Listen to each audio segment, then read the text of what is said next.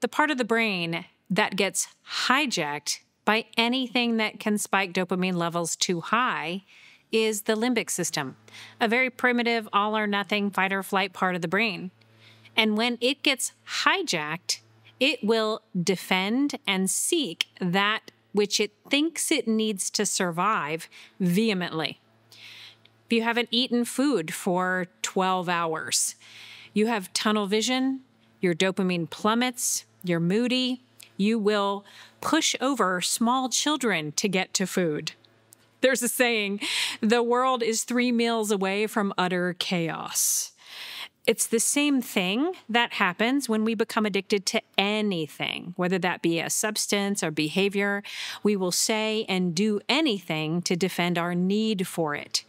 Not to mention, once that part of the brain becomes hijacked, it sends a signal to our prefrontal cortex, which is the part of the brain that gets attached to things that are good for our survival, like people, places, and things that care for us and nourish us.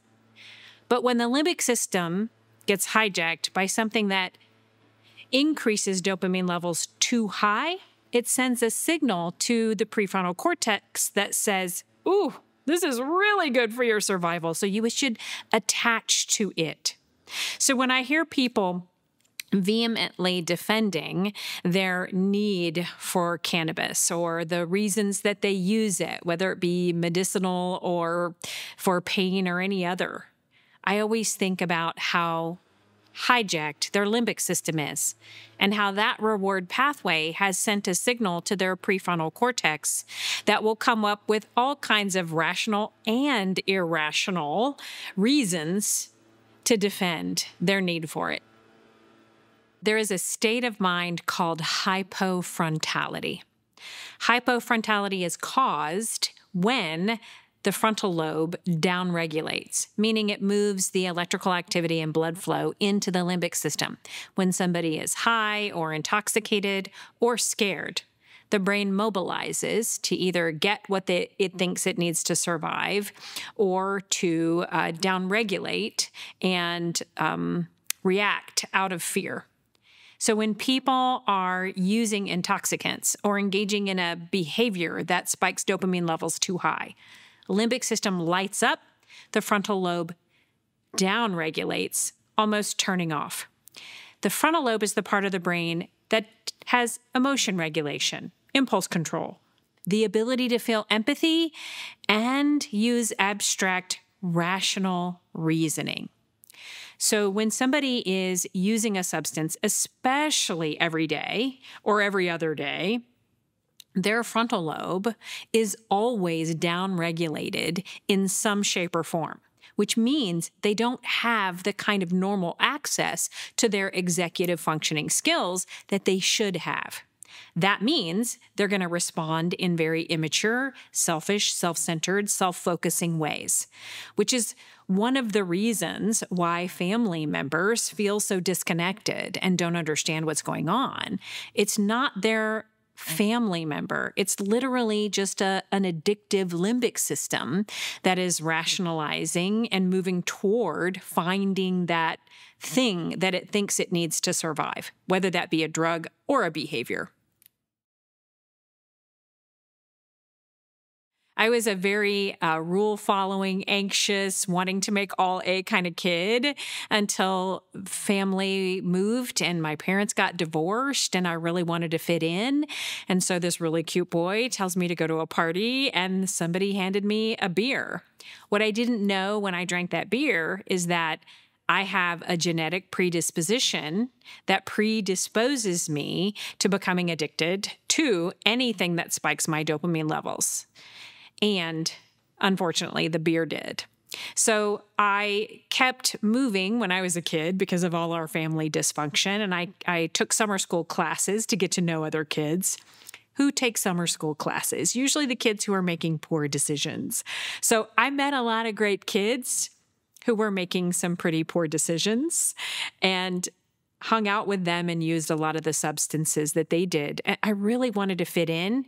And then I wanted to take away my negative feelings. And unfortunately, drugs and alcohol are great for doing that until you get addicted and they're the cause of the negative feelings. So I had an overdose when I was 18. And I picked up the phone, the 1,000-pound phone, and I called my mom, who helped me get into rehab. When I graduated from rehab, I went to a halfway house for about 6 months, and I got stable. And that's when I went back to college, and I started studying everything I could get my hands on about the brain and addiction. And it was a really cool period of time to study because all of these really cool functional MRI studies were being published. And now I do that as a hobby. I constantly look at fMRI studies, and what I'm seeing is that there are a variety of different high-risk behavior that cause hypofrontality. And when your frontal lobe is shut off more than it's on, it creates what doctors call a state of acquired narcissism. The key word is acquired. When you don't have the part of the brain on that can have empathy, problem solve, make good decisions, use abstract reasoning, then you're really self-focused, have difficulty regulating emotion. And so you end up looking like a very self-absorbed, self-centered human that has difficulty attuning to others. That's when people might call you a dumb stoner or, a selfish, self-centered jerk. But the truth is, without the drugs and alcohol and your frontal lobe turning on, which is the part of the brain that actually attunes to others, can calm yourself down, can delay gratification. When that part of the brain is on, you're not narcissistic. You're other focused. You have the ability to stay in your adult energy and have good relationships. Those are unfortunately delayed or disabled when we're using. That part of the brain is just not as accessible to us. When you look at the brain and the central nervous system, specifically we focus in on dopamine because every chemical of abuse out there has in common an increase in dopamine. That's what changes the brain chemistry and hijacks a brain, specifically the limbic system, that gets addicted. But every drug also does something else to the brain or body. For instance, alcohol increases GABA, which is our brain's neurotransmitter that calms us down. That's why alcohol can calm us down. Also makes us feel really good. GABA plus dopamine. Serotonin is another neurotransmitter that our body helps us to regulate our feelings and make us feel more calm. Now, cocaine increases serotonin and dopamine, central nervous system stimulant. So we feel really, really good because of the combination of those two. If you look at any chemical out there, marijuana is another example. It increases dopamine, but it also binds to endocannabinoid receptor sites. We have those all over our brain and body, especially in our gut. And they also increase things like GABA. So they are a replacement central nervous system depressant. So, of course, you can probably stop alcohol if you try using Kush or any other synthetic substance that binds to the same receptor sites. But you're not actually solving the problem. You're just switching from one addiction to the other. And that's what things like harm reduction are. When somebody's addicted to fentanyl or heroin, of course, reducing harm to methadone is very helpful because then you don't have the dangerous and debilitating withdrawal symptoms, but now you're hooked on methadone or Suboxone for potentially decades, unless you go through the same withdrawal process to get off of them, which many don't because it's so painful. It's been an interesting journey. The first half of my 26-year career thus far was a lot of alcohol and drug issues. The average age was about 15, 16 years old of my clients. Today, what I'm seeing, average age is about 12, 13, 14, and it's a combination of addictive technology, addictive video games. Some of it is early nicotine or alcohol use or marijuana use, but it's more of a combination today.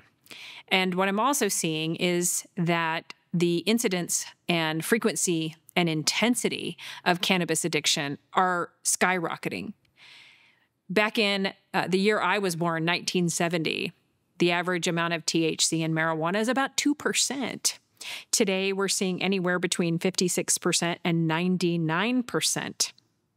So the rate at which people are becoming addicted is skyrocketing in proportion to how much THC is synthesized or grown into the plant. So where it used to take maybe 2 to 3 years to start becoming or showing signs of cannabis addiction, now it's happening within 3 to 4 months. And a percentage of people who used marijuana back in 1970 would have a psychotic episode based upon that. But the percentage was about 2%. 2% of all people who tried weed would have a psychotic episode. Now, today, we're seeing that go up to in the 20 to 25th percentile because there's so much more THC. It's just much more potent. So we're seeing more and more people having psychosis. But it's not just what I saw in the 70s, or not 70s, but 80s when I was a teenager. You know, it used to be you might have a psychotic episode, go into the hospital for an overnight stay, come out and you're fine. Your brain was able to heal and adjust. And today we're not seeing that. I'm seeing people go into mental hospitals forever changed. I'm seeing parents who are having to figure out how to institutionalize their college-age adult children because they can't function in society anymore. I'm seeing kids who are so sick from hyperemesis that they can't eat and keep weight on. I'm seeing people who have chronic pain or chronic anxiety use marijuana to treat those illnesses, but end up with 4 to 5 times the amount of chronic pain and not only increased anxiety, but now also psychosis and paranoia that comes with that. Medicine in the term of cannabis is not a real term. It's a marketing term. And the idea is addiction for profit. Our industries don't care what's happening to the brains of their clients. They just want to line their pockets with as much cash as they possibly can, regardless of the public health crisis. And what I'm starting to see is more and more people are starting to know someone that has this issue. Right? The percentage of people who used to become addicted to marijuana back in the 70s was about 9%. Today, we're in the 20th to 25th percentile of the rates of addiction. We're also seeing a large percentage of the population who are not using recreationally just for fun. They're getting hooked on it, and they're getting hooked quickly. So now they're using on a much more consistent, regular basis, suffering consequences, but are not able to stop.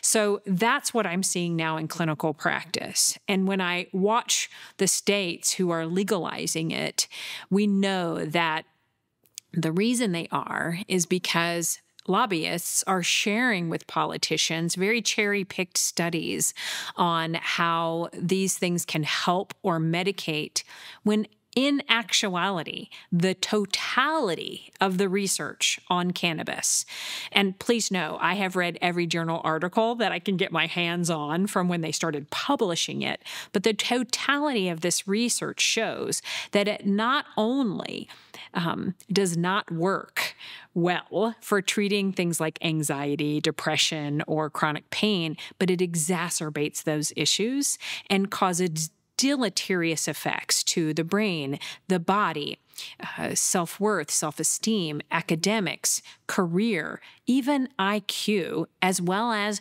genetic changes that these substances can affect on the body. I have a nonprofit called knowyourneuro.org, and I create videos for kindergartners all the way up through 12th grade. It's for schools. I've got about 65 school districts in the United States and 2 schools in the UK that use it. It's a free prevention program. And so I do a lot of podcast interviews. my books too. The website is based upon my books. I'm an author of the Neuro Whereabouts Guide for parents and a children's book series called Know Your Neuro: Adventures of a Growing Brain.